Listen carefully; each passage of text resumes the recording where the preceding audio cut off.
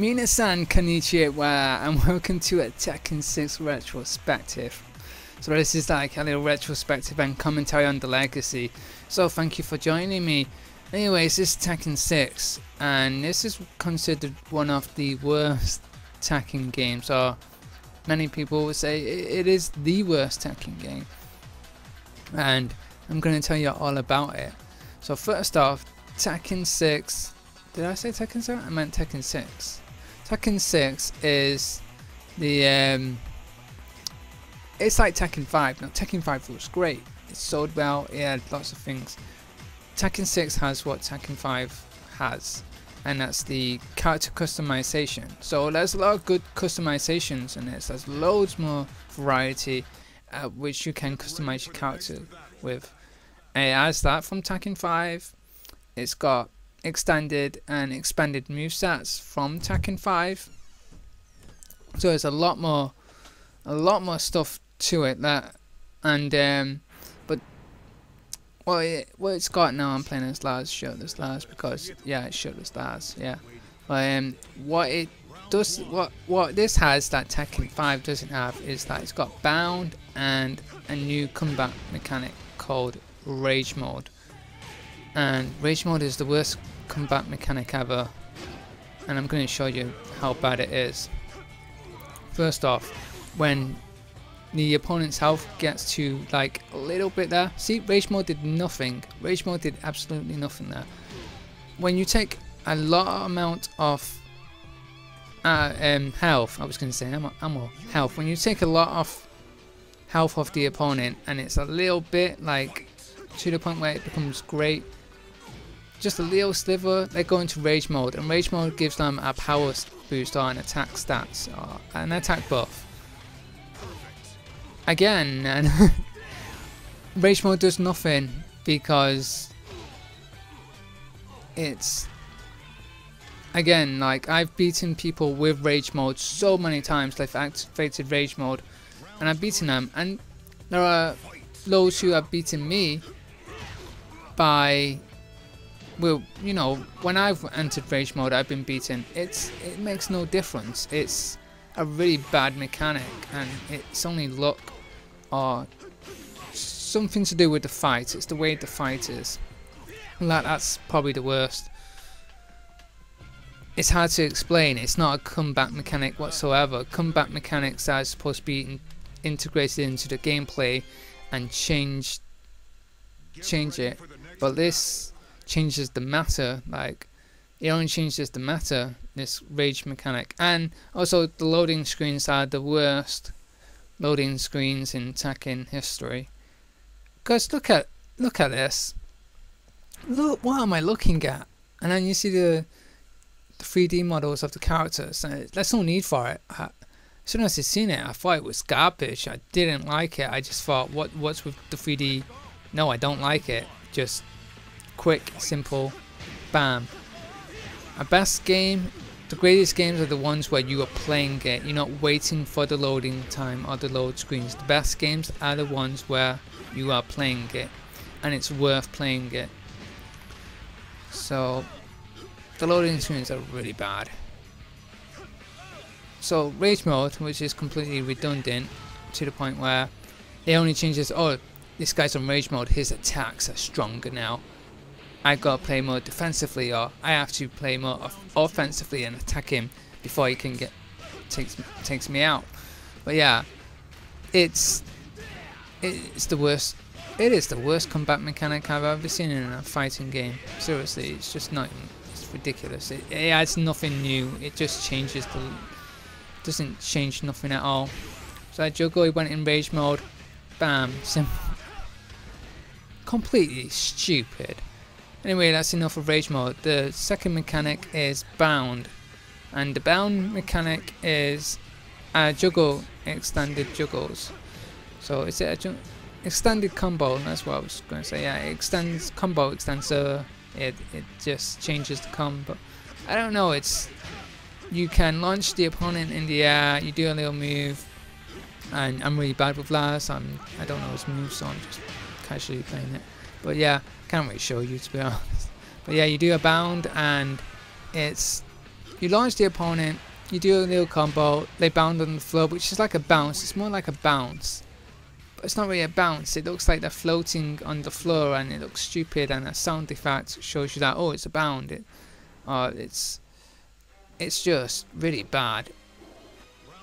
I know it's, some people like it. I like the extended combos, I like the juggles, I like it. But I know this is when I started to dislike it, because I don't like overly long juggles, or when my opponent's helpless. I don't like the idea of my opponent being helpless. I always like to be on the edge and think my opponent can attack me anytime or can counter me, and I think that's really good. And that's just my opinion. But the combo extenders and the bounds, it just adds that more button bashy feeling of the ala combo, blah, blah, blah. Yeah, I'm just knocking the living crap out of this person, yeah, bam, KO, and it makes you feel good. That's why I don't really like combos, like when your opponent's helpless and can't fight back. It makes you feel good, but it just makes the opponent, I don't know, it makes them feel angry or salty. But then again, that's all it was. It didn't really change the whole thing. It still felt like Tekken 5, and that's why this is the most disappointing Tekken game for me, because it didn't seem new, it didn't look new, and as soon as it came out, I think about a week or two, I started to realize, can I just have Tekken Tag, please? Can I have Tekken Tag 2? I want to see what they do with Tekken Tag 2. You know, you got some nice characters now, and I just thought there was nothing new to this game. I found it really boring. I'll tell you how boring it was. I played it again, and I just stopped playing it. And I was like, didn't finish arcade mode. I went, yeah, just whatever. But the music is said to be one of the worst in the Tekken franchise. I wouldn't say it's the worst, but I say it's very bland. I felt like this stage music is strings and orchestra, and it doesn't feel like to me it doesn't feel like a fighting game theme.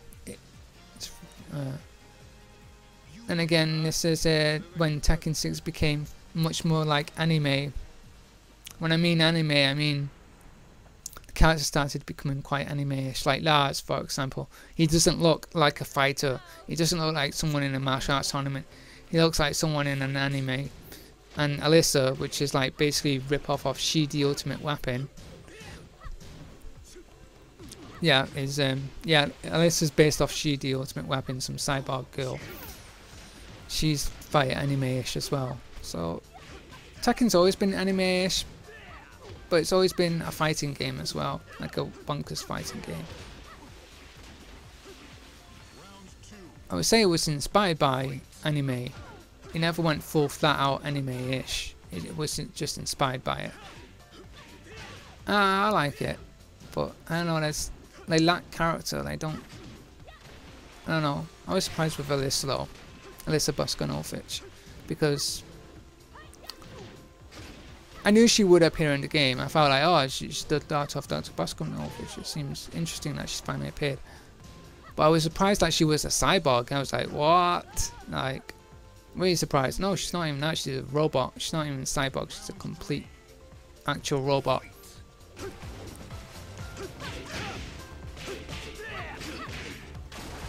Character customization is okay in this. It's pretty decent. I find it. Many people say it's better than Tekken Tag 2's, but I just feel it's just the music. I like this stage as well, and the music's kind of nice here, but there was nothing memorable with the music. What I'm going to do is going to edit the loading times, because the loading times are ridiculous. I'm not. It's just not fun to watch. So there. I do like Shutter's Lars. He does look kind of cool. Actually, I kind of hated Lars when I seen him. I was like, Hayashi's illegitimate son. And I was like, oh no, I liked it. And then there was something. No, I liked him as a character, but I didn't like his costume. I thought his costume looked stupid. I think him as a character, if it were a karate gi or something, then yeah, I would probably have more respect for him. But just the cape, it was ridiculous. It didn't look like a military soldier's outfit. It just looked like some stupid superhero outfit. But it's when like the scenario campaign mode, which is like an extension of Tekken Force mode, like a beat 'em up style game where you just like go around the world and you just slaughter all these people, and it was fun for like 10 seconds, but then it got really boring, and it's the only way in the game to get huge amounts of money. So you can't really get lots of money or points playing the game, the actual main version of the game, which is this. You gain money by playing the bonus mode, which is scenario campaign or the story mode, and that's just not on. That's just stupid. And I really didn't like how Lars took the spotlight, and then he ended up beating my favorite character, Jin, and it's like, I was like, what are you doing with the story? Is this like a new legacy thing now, like, oh, the new hero is going to be Lars? And I just felt, I didn't like it. I really didn't like it.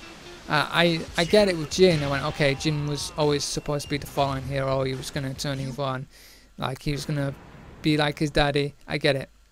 Oh yeah, I forgot that Alyssa's the sub boss in this. Oh yeah, speaking of sub bosses. Okay, we got Alyssa. I think Lars is a sub boss as well. After this, you got a bonus stage mode called Nancy. Now Nancy is a freaking giant tank-like robot. Worst thing they ever did was one, it's supposed to be invincible and strong, and this is a hard to beat thing. You are lucky to beat this. That's the challenge. See if you can beat it. If you can't beat it, it's completely over.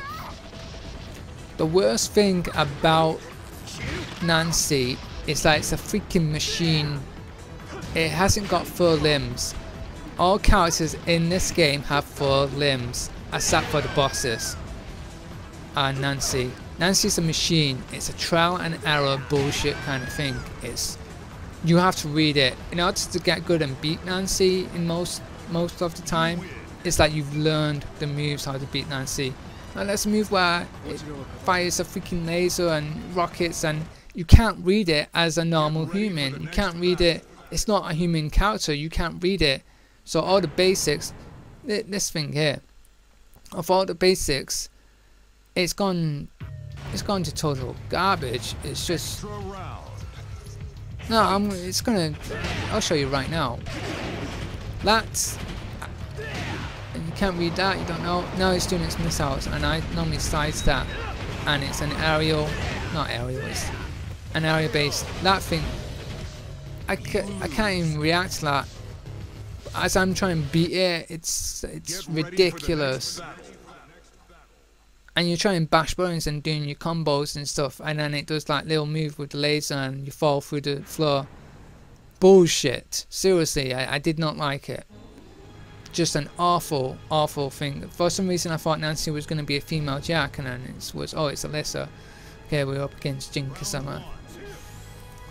And, no, I like Jin Kazama as the boss. He's not the final boss, but I really did like the fact that I was like, okay, we have Jin. It's kind of like Suya, and I was thinking, Devil Jin? No, I knew straight away that Azazel was the final boss, and I was like, what? That was a bit weird. So I seen some like footage of it. So it's a bit, wouldn't Devil Jin be more appropriate? Now, what makes Jin pretty difficult? He is quite difficult, but once you know his moves and how to counter him, it's quite simple and easy. But Jin's automatically on rage mode as soon as the battle starts. So he's got an attack buff, so he's stronger than you, and that's just piss poor difficulty. I just think, how do we make him stronger? Just give him rage mode. How do we make him hardcore? It's like, okay, and then I don't know. It should have, the final boss should have been Devil Jin. I love the area here, the Gargoyle's Perch, but I don't like the music to it. The only music I like is Electric Fountain, or Karma as it's called out. That's the only music I like to this game. The rest, it doesn't feel like Tekken. It doesn't feel like dance track, like boom, boom, boom, boom, like, you know, like or the trance music, or like, you know, like jazzy stuff or whatever. It's just awful. It's Tekken 5. If you haven't played Tekken 5, probably play Tekken 6. Get it? It's virtually the same game in some ways. Now this guy here, this is the monster in every sense of the word. For one, it's got a tail, it's not full limbs. You can't grab it, you can't throw the damn thing, he throws you. It's got an RNG thing or something, an RNG block thing or something. He's got auto block. He hasn't got blocking animation, so you can't really counter him, or there are counters, but it's hard to read. It's like they said, that's the most bullshit boss ever, the most stupid boss ever, that's overpowered, more worse than Jinpachi. Jinpachi was the limit. Jinpachi is the limit. That's as far as you should go for cheap bosses in a Tekken game to make it even more worse. This is just downright broken. The size of it is massive, so, and it's the lights as well, it's bright, it glows, so it's really hard to read because I can't tell what body part it's swinging. Like that, the frames on that as well, when he does his spinning tail move, and when you floor him, he teleports in the air and then just falls down on you. And when I first seen that, I was like, oh, you gotta be kidding me. Fuck, really? This is the worst boss I've ever played in a fighting game. It's not hard, it's broken. It's luck. It just takes luck. Continue. And I'm gonna end it here anyway. So thank you for watching.